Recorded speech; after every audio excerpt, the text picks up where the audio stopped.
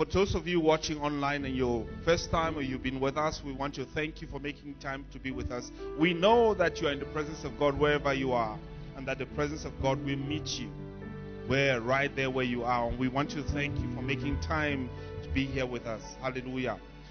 Like I was saying, we are blessed to have men of God, tested, tried, and proven. They have won their shirts. They have gone through it, and the Lord has proven them. Hallelujah. We are honored to have in our midst today men of God. Well, a man of God that the Lord has got our paths to cross. And in so many ways, he has ministered to me as a person and has ministered to this ministry. He's no stranger to Faith Bible Church.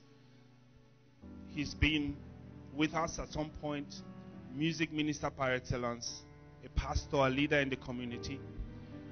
So I'm talking about no one other but Bishop Ed Bilong.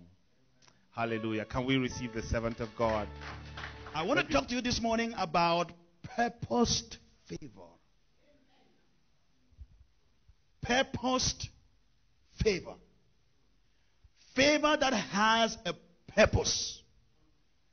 You see, we can all run around asking God for favor, wanting to receive favor from the Lord, or wanting to walk in the favor of God. But I have a few questions that I would like to ask you today. Because we see here that Nehemiah sought favor for a very specific purpose. Nehemiah sought favor for a very specific, somebody say specific purpose. And the purpose was to rebuild the city of his ancestors. It was to rebuild Jerusalem. He did not just ask favor for nothing. There was a reason why he was looking for favor. There was a reason why he asked for favor. So the first question today is, what do I want favor for? You see, we are living in a time and age where the church is flooded with all kinds of ideas. And if you are not careful, you will get lost in all this commotion that is going on.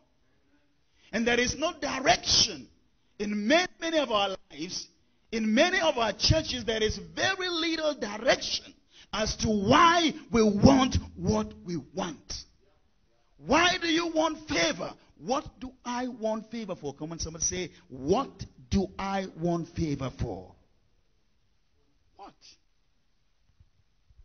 Number two, why should God grant me favor? Ask yourself that question today. Why should God grant me favor? Why? Number three, what do I want to do? It's the same thing, but it's just the question you are asking from different angles. What do I want to do when I find favor, or when favor finds me? What do I want to do? Listen to me. Nehemiah was taken to captivity in Babylon. They have been in captivity for so many years. After the kingdom of Israel has completely been destroyed.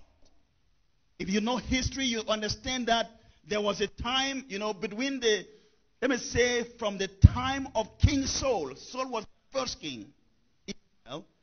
Saul was the first king.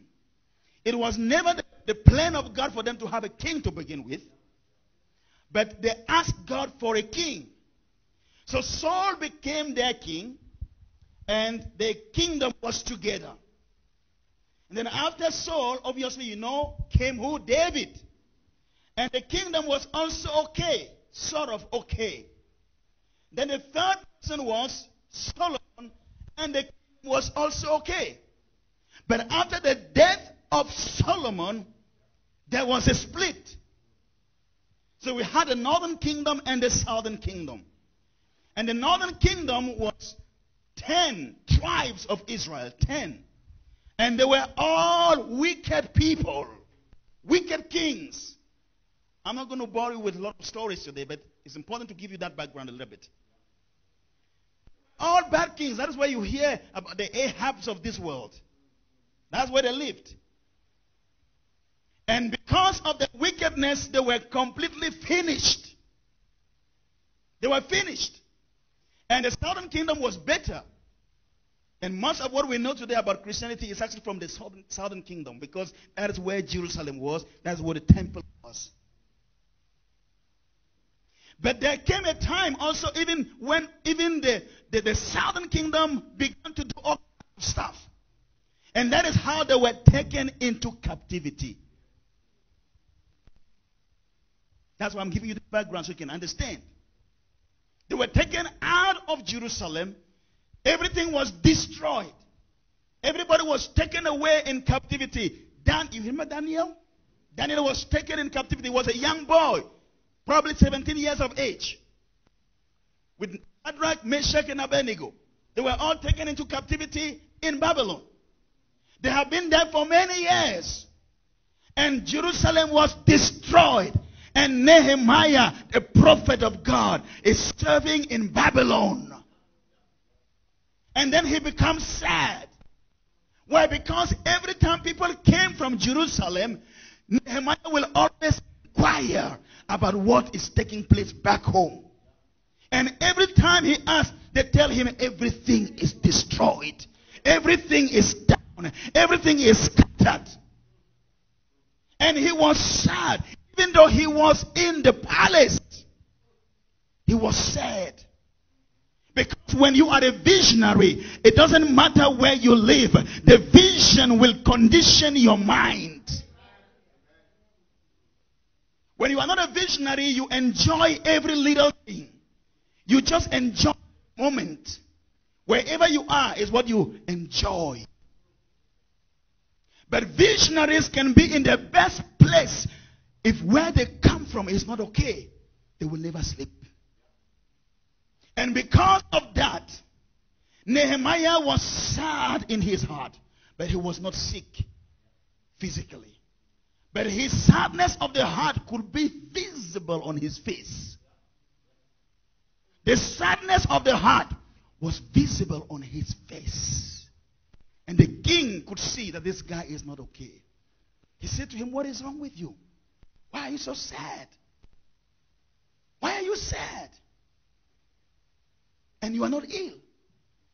But how can I not be sad? How can I not be sad when the city where my fathers are buried is in ruin? How can I not be sad? I must be sad. Even though I've got the best food in the palace, I must be sad. There is no juice from the palace that can put a smile on my face. Is somebody hearing me this morning? Ask the person, are you listening?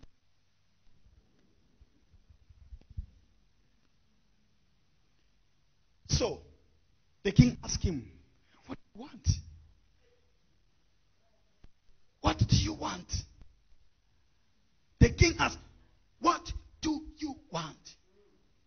And he said, "If I find favor in your eyes, then send me. Help me out. I want to go back and rebuild what has been destroyed." The reason why I'm looking for favor is not so that I can just sing about favor. I'm looking for favor because I want to rebuild something that has been broken down. Purpose, favor. And because his favor was purpose, because there was a reason, a well-defined reason for that. When you read the story of Nehemiah, you will see that he got favor and favor in abundance. I'm not going to go through all of that story. But please go read it yourself. You will see he got favor. He got money to rebuild things. He got logs and wood, and he got builders. He got everything. Everything you're looking for, you will get it, but it must have purpose. What do you want money for? Ask the person next to you, what do you want money for? What do you want favor for? Is it just because it's a season of favor? You know, I have been in this thing for so many years. I noticed that, you can be in a church where people are talking about favor, and we're all singing about favor, but you don't really know. What do you want favor for? You just feel like, okay, the pastor said it's a season for favor. Oh, I'm going to get favor. And wherever favor takes me, that's where I'm going. Now, that is the most dangerous position to have, to say that I don't know what I need favor for, but I just want favor, so favor can decide where I'm going. And I tell you, many people are like that in the church. We just want favor, and favor will tell us where we're going. But it is better for you to know where you want to go to.